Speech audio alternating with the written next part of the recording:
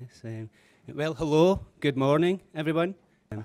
As Jamie said, my name is Chris Cairns. I am a trademark attorney at Murgitroyd, and I will sort of try and chair today's seminars. So you know, there will be a question and answer session, but we'll hold that to the very, very end. Without further ado, I would like to introduce today's speakers, Drew and Joanne. Drew and Joanne are our trademark directors at Murgitroyd, each with nearly 20 years' experience. They are both, this is a bit of a mouthful, UK Chartered Trademark and Design Attorneys, European Trademark and Design Attorneys, and Irish and Trademark Design Attorneys, which is very impressive. Both have extensive experience in advising a wide range of clients on trademark matters, not only in Europe, but throughout the rest of the world. Without further ado, I would first like to introduce our speaker, is going to be Drew, who will now shed some light on Brexit. So, over to Drew. Thank you. Thank you. Thanks for that introduction, Chris. Can everybody hear me okay with the mic? Is that all going good? Okay, great. Well, I've been introduced as Drew, and that's just for reasons of brevity. We've already had an explanation of the Murgitroyd name, so I won't go into the etymology of my name. So, yeah, I'm here today to talk to you about Brexit and how you can defend your portfolio from that and plan for the future, make sure that you are Brexit-proof. Now, what we've done today is we've divided our talk into two parts. So I'm going to talk about what's called the pre-Brexit landscape, which is leading up to a certain point in the negotiations, and then my colleague Joanne Leckie is going to talk about the post-Brexit period and how you can protect your mark during all of these phases. So I've started off with a definition, which is starting at a very low base, but we're going to work it up from there, and it's going to get pretty steep at some point. So we'll start off easy. So Brexit is defined as the withdrawal of the United Kingdom from the European Union, which is, of course, a very straightforward and obvious definition. However, there is a point in there to bear in mind, which is that Brexit actually hasn't happened yet. So despite all the fuss and the headlines, we always need to be mindful that the actual exit of the UK from the European Union is yet to happen. So the question then, of course, is, well, you know, what's the fuss? So what has actually happened? So all of this started with the Brexit referendum in June 2016, where a majority of the British public voted for the UK to leave the European Union. It was a bit of a shock result, one of several to follow across the world. And yeah, it resulted in the resignation of David Cameron and a bit of a leadership challenge and a lot of procrastination as to what they do next. My understanding is that the referendum result was not in fact actually binding on the government, but having had the referendum, there wasn't much choice other than to just proceed with it. So what they had to do next was to trigger Article 50, which would be the formal notice for the UK to leave the European Union. And that was put off for as long as possible.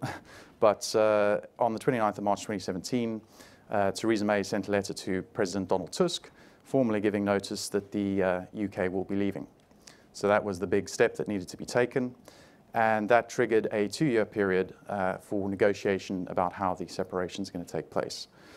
So that period is currently only 2 years, but during that period there was some further negotiations that there would be a transitional period just under 2 years that would follow from that. So ever since then, and since the referendum results, you've probably all seen a lot of newsletters and emails and talks about Brexit and all this sort of thing. But the reality is that until March 2019, we actually didn't know terribly much about what was going to happen because all of it was really just speculation of varying degrees. But on the 19th of March, a draft agreement was published in which the European Commission set out in great detail how they want the separation to take place. And there are 5 generous pages that deal with intellectual property, and that's given us some degree of clarity as to how things might unfold. The UK government, for their part, has taken literally a green highlighter to the document, indicating the parts that they agree with in principle. And that too has given us some comfort because it looks as if rights should be preserved, and Joanne will be talking more about that. But the key phases to bear in mind at this stage are how it will unfold and what stepping stones there will be to full and complete Brexit. So there's the pre-Brexit phase, which I'm talking about. Then there's the transitional period, which follows the 2 years at the end of that Article 50 notice, in which various things will apply and various things won't apply. And then there's the post-transitional period, in which the UK will be completely separated from the European Union and just normal national law will apply. So the big question is, well, when is Brexit Day? When is the key date to bear in mind? So on the 29th of March 2019 at 0000 hours Brussels time, or more specifically for the UK, 11 p.m., that will be the start of Brexit. Now, as I said, that's not absolute and complete Brexit. That'll actually be the end of the Article 50 negotiation period and the beginning of the transitional period. So certain things will apply and certain things won't apply. The draft withdrawal agreement sets that all out in great detail in about 60 pages or so. We're just here to talk about the IP aspects, but to give you a broader idea, for example, the UK will then be able to start negotiating trade deals with other countries, but it won't be able to actually close those deals until they're outside of the transitional period. The UK will still be bound by EU law, but they won't have a say in actually making that law. So there'll be various in and out sort of transitional provisions during that stage. So that will last until the 31st of December 2020. We'll be working through this transitional period, during which there'll be some fairly exotic things happening on the IP front. And Joanne will be detailing some of those. Once 2021 starts, then that is the absolute separation of the UK from the European Union. So, as I said, the UK is still a member of the EU. So the bottom line at the moment is that more or less it is still business as usual. Everything you know or may not know about the European Union trademark system still applies. So what I'm going to do is I'm just going to go over a few of these points just by way of refresher, but also some of you may not be more familiar with these, because these are still opportunities that you can take advantage of in the current time. So at the moment, as I said earlier, all EU law is still fully applicable in the UK. The European Union trademark registration still covers the UK. There's been no loss of rights at this stage. If you file a European Union trademark application right now, it will still cover the UK, so you don't have to worry about delaying that or that you'll be losing out on any basis. The validity of a European Union trademark registration can be maintained by usage in just one country, which is a great feature of the European Union trademark system, but once the transitional period starts, that will be undermined and at risk. So there'll be various things to bear in mind during that period, which Joanne will detail. I think a basic principle is, which we all already know, if you don't use your trademarks, you lose them. So some of these first principles guidance points can keep you safe during the Brexit process. If you are in a position to use your trademark, it might be a good idea to start doing that. So European Union trademark registrations can still form the basis for pan-European injunctions, and at the moment the UK courts can still serve the purpose for obtaining those injunctions. It's a very useful option for stopping counterfeit goods and so on. And currently, UK registrations can still block a later European Union trademark application. So if you have a watch service and you see that there's a EUTM that you want to stop, and the only ammunition you have is a UK application or registration, that's still good to go. You can still use that. The UK can still currently refer questions of interpretation of EU law to the Court of Justice of the European Union, so we still have that option. Love it or hate it, but we can still get their opinion on questions of law. And Paris Convention priority still continues to function as normal. We don't really foresee any change to that because the Paris Convention is a completely separate arrangement. So that should just be the same throughout the process. So another obvious point, European Union trademarks cover 28 countries of the European Union, currently still cover the UK. It has always been the case that when we advise our foreign clients on EUTMs, we'll point out that countries that you might assume are in the EU are in fact not in the EU. So for example, Norway and Switzerland have never been in the EU, so you've always, if you wanted to have continental protection, had to designate them separately. And of course, post-Brexit, you will also have to designate the UK separately. EUTMs still remain popular despite the referendum result, and we still get plenty of instructions to file them. They're a very cost-effective way of protecting your rights. The main hubs for instructing those are the UK and Germany, so we're still in a good position to service those requests at the moment, and will be in the future, because as Jamie said, we have offices in Germany and other places. And of course, you can still designate European Union trademarks via the Madrid system. We don't envision that changing. and those would still at the moment cover the UK. So you don't need to have any anxiety about using the Madrid system to designate EUTMs. UK applications or registrations can still form the basis for Madrid registrations. Well, no surprise there, and that won't change, and you can still currently designate the EU, and we don't expect to change there. So the key thing we're here to talk about today is Brexit proofing. So how do you position yourself during these various phases to ensure that you're going to be safe? Now, I think we have to point out the fact that there are no obviously clear and simple answers. There's no one size fits all, and that's due to a number of reasons. I mean, all clients are different. You have different budgets, different approaches to risk, different priorities. But even leaving that aside, there are a few crucial factors here, which is one, although the draft agreement gives us a lot of guidance as to how things may pan out, the draft agreement could be changed, could be completely different, or the draft agreement might not be reached at all, which would be a very distressing situation. And that might be due to, or most likely will be due to, things that have nothing to do with IP. So things like the Irish border, rights of EU immigrants, and so on. So you have to bear in mind there are a lot of moving parts, lots of things changing all the time. So what can you do? Well, what we're advising as a general principle is if you're filing a new trademark in the European Union that you've never filed ever before, so it's completely brand new, we'd say at this stage it's probably prudent to file both an EU trademark and a UK trademark. So you just start off filing in both if it's your first filing.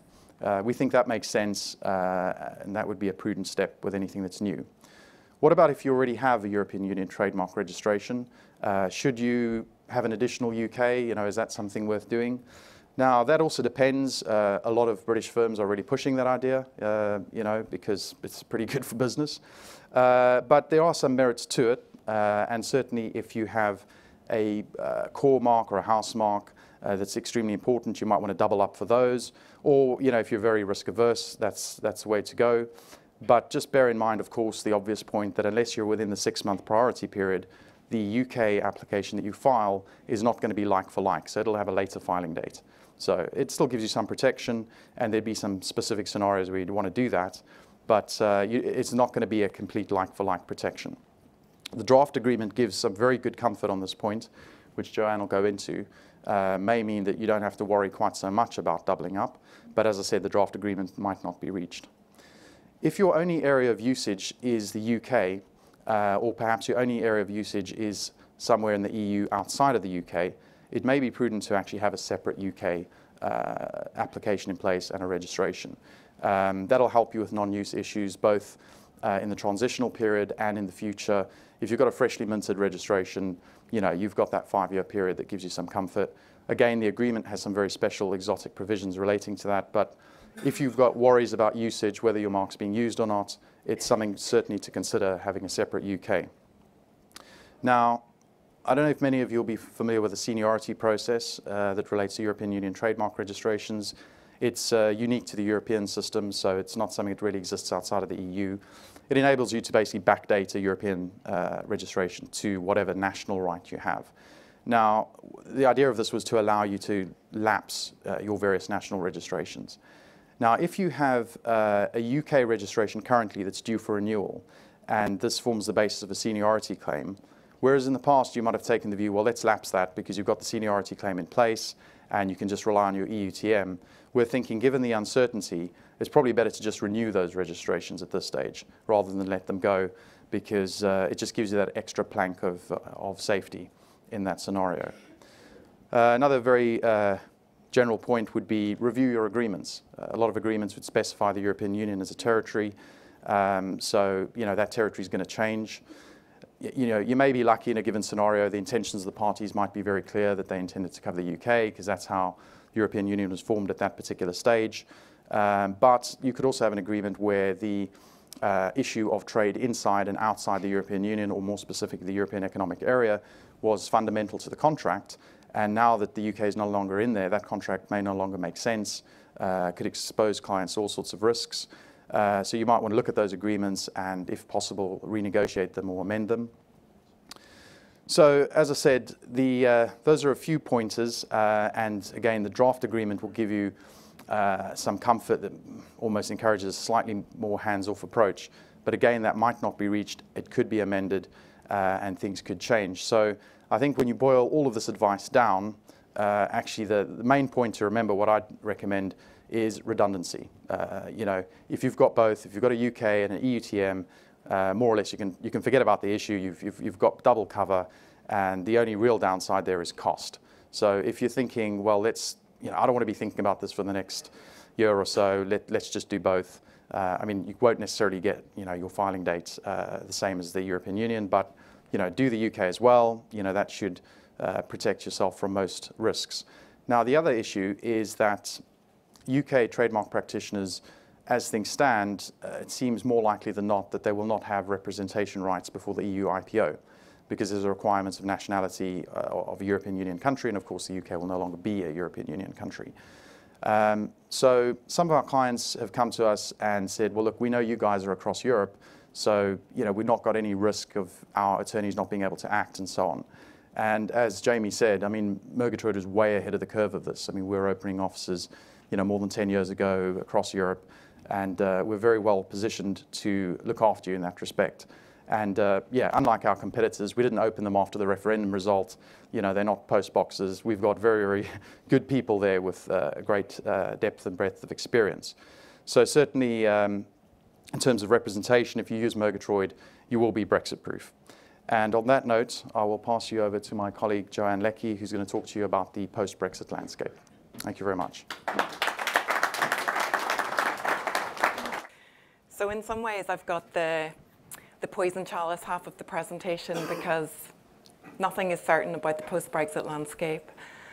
I think to recap on the key dates, the UK is going to leave the EU in 2019, and there is a transitional period which has been agreed after that of just under 2 years, during which it's envisaged that the intellectual property framework will remain substantively the same.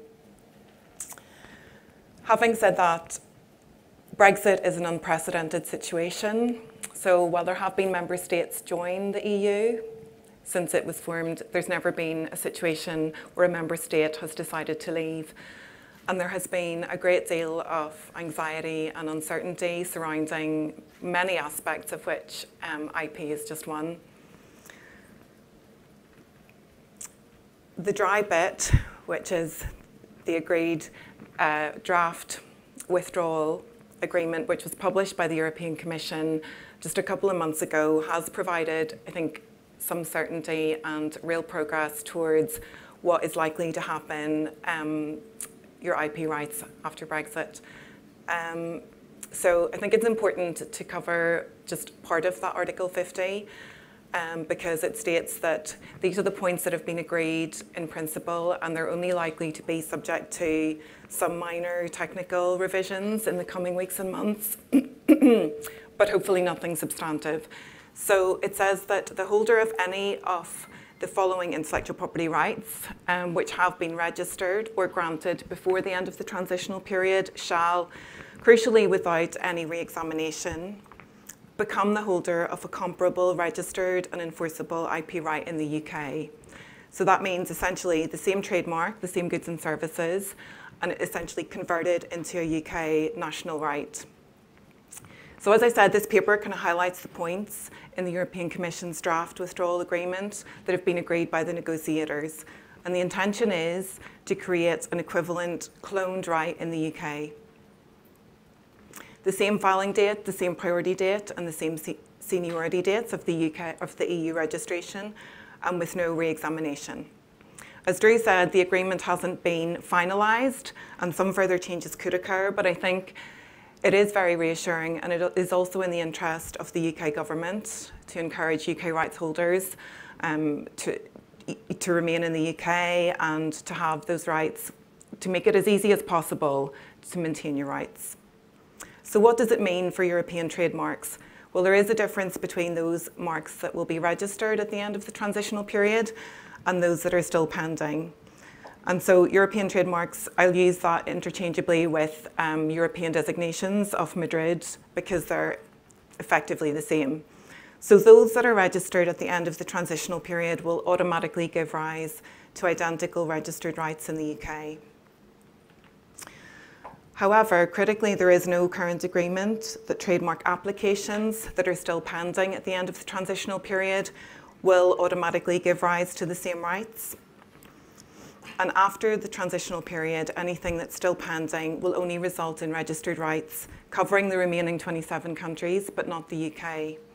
And if you've had experience with the European trademark system, you know that the examination can be lengthy. There's a relatively long publication period, and there are a high number of oppositions, primarily because it can be based on an earlier right in any one of the member states. So, as Drew said, for any newly filed application, some clients are opting for a belt and braces approach and filing a UK national application in conjunction with their European application. It has been agreed that following the transitional period, owners of applications that are still pending will have a further 9 months to file corresponding applications that claim priority or seniority from their EU applications. But what's unclear about that is what the process is going to involve. So the administrative details, the cost, the burden on the UK National Office, because some European trademark applications, well, you're not obliged to designate English, for example, as one of your languages. So, I mean, it raises all kinds of issues of translation, uncertainty then surrounding the scope of the specification, and so on. There are some additional considerations involved, and one of those is intent to use. UK national applications require a bona fide intent to use, and that's a declaration that you make on filing your trademark application. By contrast, European trademark applications don't have the same requirements, and critically, the intent to use can form a basis for opposing or invalidating your UK national right. And there has been some concern raised that entering European trademark applications that have not had the intent to use could somehow undermine the state of the UK register. This has been a point that's been quite heavily debated by our professional body, because it's obviously the balance is not the same for the cloned application as it would be for a UK national right. And the potential scenarios that have been mooted are that all newly created UK clones should have a rebuttable presumption of intent to use, or that the former system for opting in to entry on the UK National Register of one of the clones should include a declaration of actual use or intent to use. You could, of course, request use on renewal, although we don't currently do that, and I know certain countries do that. But that's just a point that's still to be decided. The other is seniority, which Drew touched on, and the concept, which has been really useful, particularly for holders of large IP portfolios, because it has this option of backdating your rights in a national member state and allowing your earlier national registration to lapse. So if you have an extremely large portfolio, it can save on renewal fees and give you the benefit of those earlier rights. Sometimes they actually predate the European system. But there is a large number of existing European trademark registrations that have UK seniority claims where the earlier UK registration has actually been allowed to lapse, because obviously Brexit, well, we didn't foresee that Brexit would happen before the referendum. So without specific provision for these earlier rights could be lost. SITMA, who I referred to earlier, has proposed that all lapsed UK trademark registrations for which there is a valid seniority claim should be revived with no backdated renewal fees. And that's one option, although again, the validity of seniority has never actually been tested in court. I suppose that could result in some duplication on the register, where you'd have a revived UK registration along with your cloned UK, but that's something that you could visit at the time of renewal, or possibly as part of your regular portfolio reviews. Interestingly, and without going into too much technical detail, we did have clarification from the UK IPO about European trademarks that have been converted. Conversion is a process where if your European registration is invalidated, but not invalidated on every member state, then you can convert it into national registrations in other member states. And in those instances, the seniority claim has been preserved. So I think that's quite encouraging that the similar situation is likely to arise. I think ultimately the UK IPO, the UK government are likely to go for the most straightforward approach. They want to make it easy for any business to retain their UK rights, and it's not in anyone's interest to have loss of rights.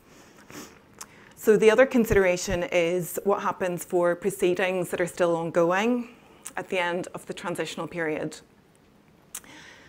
It's fairly straightforward in that if there are invalidity or revocation proceedings in Europe from a process that was still ongoing at the end of the transitional period, the corresponding UK right will also be invalidated or revoked from the same date.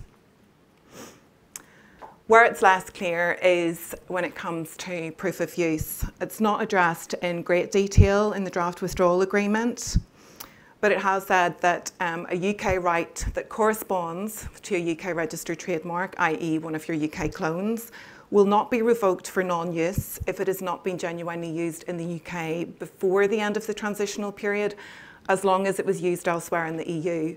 And again, I think that's quite important for rights holders, because it means that if you haven't actively used your right in the UK, when it is cloned, it will not automatically become vulnerable to revocation for non-use. UK trademarks are likely to have an additional period of time to be genuinely used in the UK before they become vulnerable to revocation, but that has not yet been agreed how long this additional period will be and what the burden is likely to be. So again, as Drew said, if you are in a position to use your trademark in the UK beyond token use, then it's probably a good idea to do so. A cloned UK trademark will be able to claim a reputation conversely acquired through use of the corresponding EU trademark in the remaining member states, provided that such use occurred before the end of the transitional period. But after the transitional period, clearly acquired reputation will need to be established through use in the UK alone. Interestingly, I suppose the middle point is fairly obvious that after the end, once we've finally departed, use in the UK will not support the European registration and vice versa. However, the non-use period in the UK is 3 years, and proof of use can be in the last 5 years. So, in fact, use in the UK could support your European registration while it was part of the EU. So even post-Brexit, if you have use in the UK that dated back, say, 4 or 5 years, you can still present that, but obviously the relevance of the use will decrease over time. So what are the risks and what are the actions required? Well, as Drew said, there is no right answer, which is kind of good and bad. All businesses are different. They have different needs and different priorities. It's worth conducting regular portfolio reviews because some clients will already have sufficient protection in place. Some clients already have UK registrations in parallel with their EU rights. We're not recommending that seniority claims are even filed at the moment because they can be filed at any time. But we are recommending that you don't let your existing UK rights lapse in favour of EU rights. Renewal fees in the UK are only payable once every 10 years, and they are low. Consider filing UK trademark applications for existing brands, in particular where key brands where the UK is an important market. And as Drew said, review your existing agreements, review your licenses to make sure that they will remain in force after the withdrawal date. Another point is just in terms of your domain name, consider registering other top-level domains. But the best strategy, I think, in conclusion for your clients' businesses is to kind of balance, as with any filing strategy, your available resources and your wider business strategy in the UK market. So.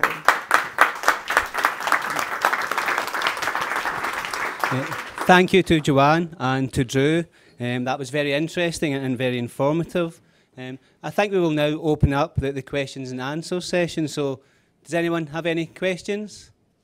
You can maybe elaborate on some of the things that we discussed, expand on some of those points.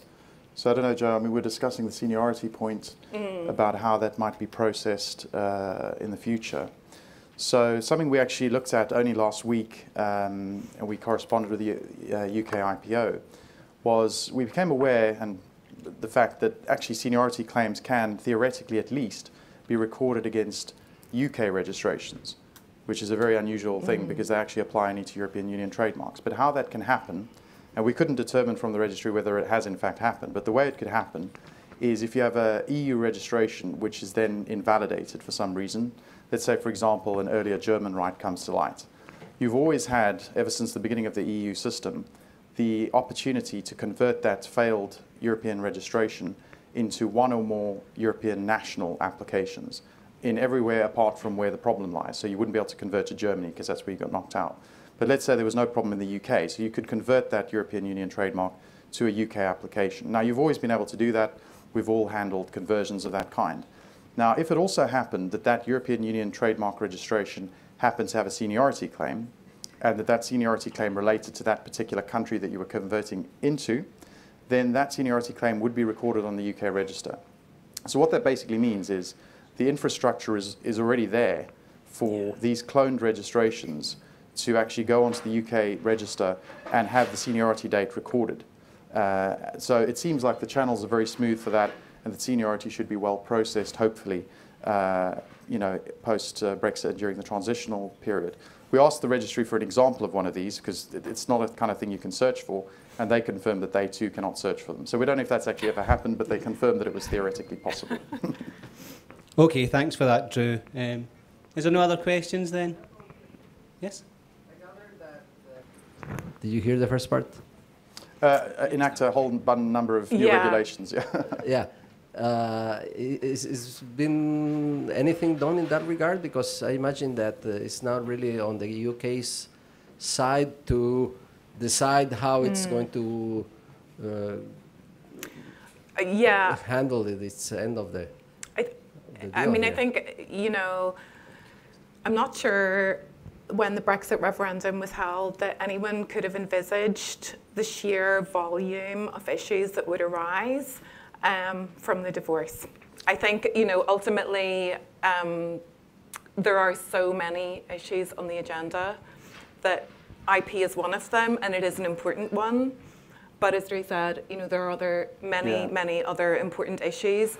So I think, and again, it's kind of, my part is a bit of a poison chalice because nothing is certain, but we think it is probably most likely that they will make it as easy as possible. So they're likely to have to enact some kind of national law to cover the scenarios that I outlined.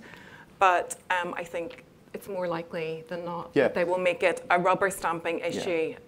There are always going to be unprecedented situations that will arise, but I think it's more likely than not I think, to be straightforward. and this is, we're not, these are all different areas of law, but just based on the news reports we've seen, I think there's something, a Great Repeal Act, which I think both repeals the authority of the European Union, but also makes pretty much everything that hasn't been discussed still carry on as normal until it's changed.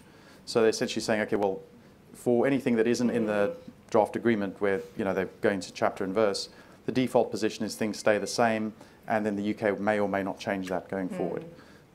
So I think there is some separate legislation. I think it's still being discussed. Just to sort of, they're not going to throw all the laws out the window. Very, very broadly speaking, it'll be the case like everything is roughly the same except if it's been changed. So the part we know about is IP, and that's where they've highlighted the things they agree on. But for the other things, it'll depend on issue by issue. Thank you very much for the informative presentation.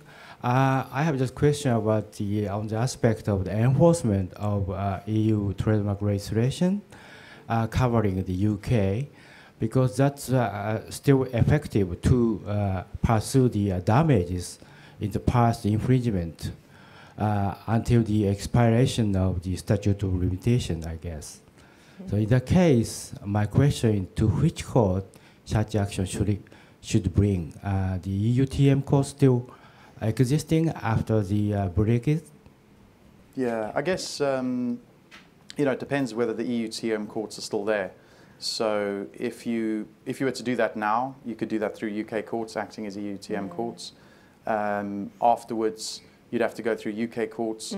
But my expectation would be that whatever EUTM was infringed, you'd be relying on the clone, the cloned right of that EUTM in the UK. So it would be a UK a UK matter. And then if you wanted an injunction in the European Union, you'd have to go through one of the courts on the continent or in Ireland to get that. Okay, next question. Very briefly, are there any significant differences right now under the way UK applications would be prosecuted under UK law and how they're now prosecuted at the EU under the EU law? Well, the theoretical answer to that one is the laws of all of the member states are supposed to be harmonized. Okay, so that's the theory. The reality is slightly different. And I think, you know, there are differences that I touched on, such as the requirement for intent to use. Right. Mm-hmm. The examination on prior rights is the same in terms of there will be prior rights, the earlier rights holders will be notified. It didn't used to be like that in the UK, but it is now. The opposition periods are substantively the same. I think the one area that we have encountered difficulty with at the European Trademark Office is when assessing the distinctive character of a trademark. I mean, I don't know if any of you have had experience with that. There was a watershed but moment where it changed. Where it just, yeah, over the last number of years, they have conducted what we think is a very forensic analysis of the mark and have issued very formulaic office actions.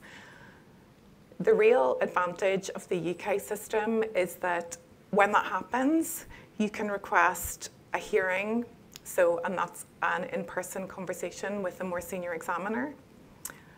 In Europe, you have to present written arguments, and it goes to the same examiner who wrote the initial report. It's really difficult to change their mind. And that's, for me, that's the key difference in the systems, actually. And that's why some clients will say, is it easier to get this through in a UK, if they've had experience of it, is it easier to get it through in a UK national level? And I think you'd agree with that. I'd agree with that. Yeah, and I'd say especially probably a tip that we could give in the context of Madrid Protocol applications, which have to be based on a home application or registration. Our favourite choice there would be the UK. Absolutely. Because it gets prosecuted much quicker and it's not uncommon to actually get it within the 6-month priority period. Yeah. So you have the comfort of having a UK registration before you even file your Madrid, so you don't have that risk of central attack. Yeah. And the opposition rates are lower just by pure geography. So you've only got the UK that'll oppose fewer people, whereas the EUTM's got more countries that could come against you. So the UK is really a good choice as a base for Madrid. It is a good choice for that reason, you know, the speed and also I think the quality of the examination. We're literally, for composite marks, we're getting office actions that give you the dictionary definition of each part of the mark, and therefore the conclusion is it's non-distinctive.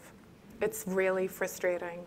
And yeah, it can be a drawn-out process, and because the fates are tied for the first 5 years, you've got that element of uncertainty. Also, if you're filing a Madrid based elsewhere, so based on a home registration in another country, it doesn't cost that much more to designate Europe and the UK under Madrid rather than just Europe.